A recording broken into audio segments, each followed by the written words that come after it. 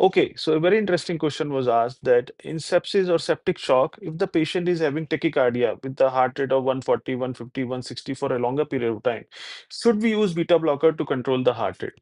So understand that in sepsis or septic shock, the increase in the heart rate in the range of 140, 150, 60s, it's an adaptive response to maintain the blood pressure of the patient, because the shock in septic shock is multifactorial. It could be vasodilatory shock because of the vasodilatation because of due to sepsis.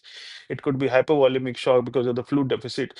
And so this heart rate, this tachycardia is an adaptive response to maintain the blood pressure of that patient. So now if we control the heart rate by the beta blockers or any other drug, it will suppress this adaptive response, and this will compromise the hemodynamics of the patient, and the shock can further worsen. So that's why traditionally it has been not recommended that we should use beta blockers or any other drug which controls the heart rate in septic shock. But having said that, if the patient is a cardiac patient, or if the heart rate is of the range of 170, 180, or 160s for a very longer period of time, it can cause tachycardiomyopathy, which can further worsen the shock. So some people or some studies have tried to use short-acting beta blocker like esmolol sort of things to control the heart rate so that the tachycardiomyopathy can be prevented.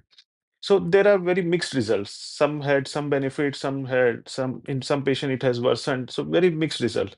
So as of now, it's an area of research which needs to be done, but there is no standard guideline which recommend that beta blockers or any other drug needs to be used in septic shock to control the heart rate. We should target the cause. What is the cause behind that tachycardia?